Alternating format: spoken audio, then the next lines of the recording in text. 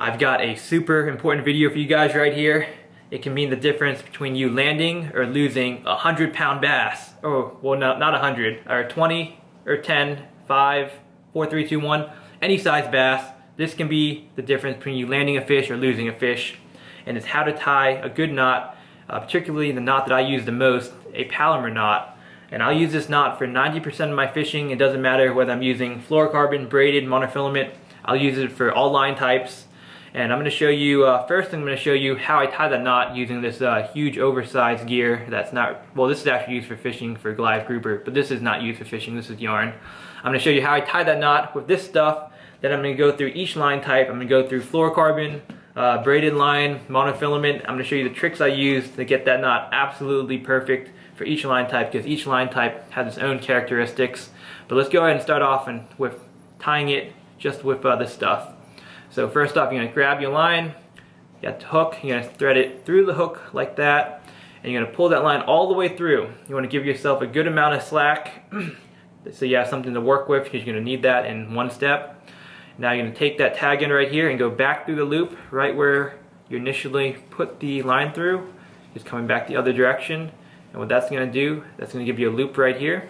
So I got the main line and tag end right here, and I have the loop, a loop, in this hand right here. Now what I'm going to do is I'm going to take this loop and I'm going to make an overhand knot. Simple overhand knot, like so. I'm going to grab that. So now I got a, you can see that's your average overhand knot. Got a loop. The loop is now in the other hand. And now what I'm going to do is I'm going to take that loop and I'm going to put it underneath the hook, like so. Drop it down. And I see my ring finger right here. I like to keep that right in between where I'm tying the knot, just so I don't cinch it down prematurely. That'll come into play for other line types. But basically you got the that loop right there, and all you got to do is just basically cinch it down. It's easy as that. You're going to grab the main line and tag in with 2 fingers, and I'm just going to gently pull, and it comes together perfectly. Boom. There you have it. I mean, I can tie a good Palomar knot in about 10 seconds. I can tie it in the dark. It's one of the most versatile knots and strongest knots that you can learn. If you don't know it already, I highly recommend you learn it. So let's go ahead and show you. I mean, it's easy to tie with that stuff. Let's go ahead and go with fluorocarbon next. This is one of the trickier lines to tie a good knot with. Fluorocarbon is very abrasion resistant. It's invisible, but it has a lot of memory and it's very, very stiff. And because it's so stiff, it tends to have very weak knot strength. A lot of times, even if you tie a perfect knot, you'll only retain like 70% knot strength. So that means if you're using 10-pound fluorocarbon, you tie a perfect knot, your line will end up breaking at 7 pounds, which sucks, but that's the way it is. So you definitely want to tie the best knot you possibly can, and certain fluorocarbon brands will have better knot strength, especially more like ones that tend to be more limp and less stiff. You can get better knots with, but then you get less abrasion resistance. But I'm going to go ahead and show you what I do to tie the best knot possible, especially when using this type of line. So same process, got your hook, got your line, go through the eye of the hook like so, and you're going to pull out some extra line that you have to work with. I'm going to go back through the eye of the hook like that. I'm going to grab the main line and tag in with these 2 fingers that I'm holding it with, and then I have a loop in this hand right here. And now what I'm going to do next, same thing. My line's caught. I'm going to do a simple overhand knot, like so. And so here's the overhand knot. And again, I put my ring finger right in the middle of that loop right there, just so it doesn't cinch down prematurely, which can cause some issues. Got the loop, same thing. Just gonna guide it underneath the hook. And now here's where things get a little bit different. So I have my ring finger right here. What I'm going to do is I'm going to actually just work that ring finger up, because I want that loop, I want there to be plenty of space. And now what I'm going to do, for fluorocarbon particularly, is I'm going to make sure that loop that I made, I'm going to bring it all the way to the top, like that. So that loop's all the way to the top, and now you just got that extra space right here. Now what I'm going to do is I'm going to wet the line. You want it extra lubricated so there's no friction damaging the line. Okay, like that. And now you're pretty much done. That's all you gotta do. The couple extra steps can mean the world of difference for tying a good knot with fluorocarbon line. And I'm just going to pull down nice and easy, both the main line and tag end at the same time. And there you have it.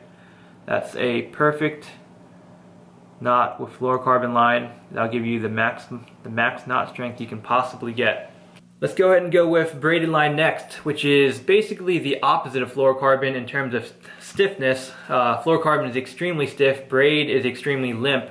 So generally it has really good knot strength. The only problem is with braid, you can actually have the knot slip. So the line won't break, but when you set the hook, you have your knot and it'll just pull free from the hook. You'll lose everything. And that can that's a problem that some anglers have, especially if you're using like a clinch knot. Not the improved clinch knot is okay. A regular clinch knot is really bad with braid. But I'm going to show you what I can do with the Palomar knot to give you the best knot possible when using braid.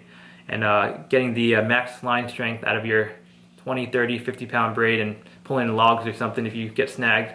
So I'm going to start off the same way. Actually, I'm going to restart because I'm more comfortable when I tie the knot from this end.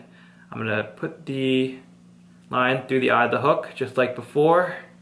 I'm going to pull it through like that, and then I'm going to go back through the eye like so, and you got your line right here. And one thing I'm going to show you is sometimes when you guys are new, if you're new at tying this knot, sometimes your line can get twisted like that. I don't know if you can tell that it's twisted. You don't want that to happen. That's going to weaken your knot strength, especially if you're using fluorocarbon or monofilament. Always make sure your lines are parallel like that. And let's go ahead. Next step, as usual, gonna grab your loop and make a simple overhand knot like that. And then take that loop, go underneath the hook like so, and basically you just start pulling the line from there, from the tag end and main end at the same time. And eventually that loop down there will work its way up. Let's see if it wants to cooperate. There it goes. And at this point, that loop is not really where it wants to be. It's going to get stuck right down there. You probably can't see it. So I'm just going to use my hand and just make sure it's in position. Now I brought it to the top, and all I got to do is pull, and boom, like that. So I'm going to pull as hard as I can. And a lot of times braided line can be really sharp, so if you can't really pull that hard or you cut yourself. So unless you're a masochist, you don't want to do that. What I'm going to do instead is I'm going to have a smooth, rounded object like this, and I'm going to wrap the main line of the braid around it several times. And now what that's going to let me do, that's going to let me pull on the hook and the line as hard as I want to get that knot super freaking tight. And now you don't have to worry about it slipping when you set the hook. Boom. Last up, we got monofilament, and monofilament's pretty easy to tie knots with. You don't really need to wet it. You don't really need to worry about it slipping. It's a pretty good line to tie knots with. It maintains like 90% knot strength most of the time. So it's pretty solid. But the one thing I want to show you is what if you have not a little hook but a big bait and you still want to tie the Palomar knot. So there's an extra step you need to do, or another extra step you need to be aware of. So I'm going to thread that line through just like before. And I need to thread a lot of line through because you're going to need a lot of space to work with. Because you're going to need to make sure that loop goes all the way under the bait. But other than that, same steps, I mean. You're going to go right back through. And you're going to have your loop in one hand, and you're going to have your main line and tag end in the other. Simple overhand knot just like before. Like that. Go underneath the bait entirely. And basically you can just let gravity do the work. This can get tricky when you're dealing with this much line, but if you keep everything straight and you grab, always keep your main line and tag end pinched between two fingers, it'll all work out in the end. That's all you gotta know. So I'm gonna pull it gently right here, and same thing, that loop is gonna get a little bit caught right down here. I'm gonna bring it to the top. Alright, well the video is pretty much finished.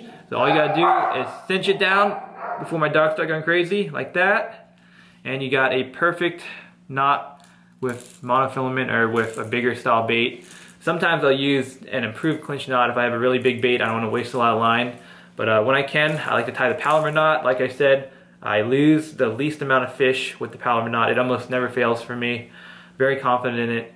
So if you guys don't want the heartache of losing what's potentially your biggest fish ever, biggest bass ever, whatever, learn how to tie a good knot.